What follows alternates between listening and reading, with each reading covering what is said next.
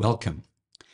I'm launching a new service to patients of mine in my practice, to parents, children, and also to teachers if they're interested.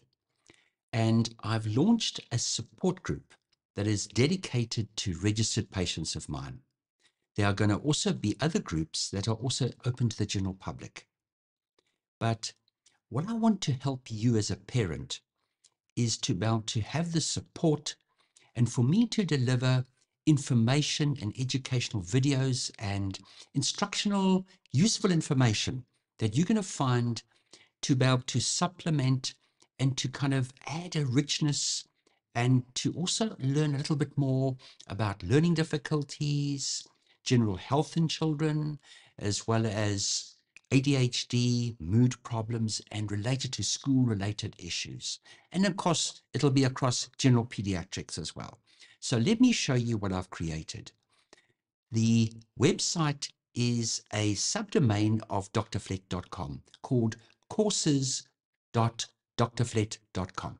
So what you'd do is you'd come through to this front page of the website, and what you'd then do is you would click on register, and you get through to the next page. So let me make this a little bit bigger so that you can see. And what you do is then fill in your details, and you'll come through, automatically be logged into the website. And you'll come across the main page again, and you should come through to the support group. So what you then do is you'd select support groups, and you're going to come through to the next page, which will give you a range of support groups that you can belong to. The main one that I'm targeting at the moment and helping you understand is Dr. Flett's Parent Support. So that's the one you do. That's the one that's dedicated to Dr. Flett. So you'd click that one, open to the general public. There's another support group, but that'll be different. The next thing that you do is you would click on the next page, and you would come through to the actual support group itself. And then you can see highlighted, you then click courses. The courses that are available,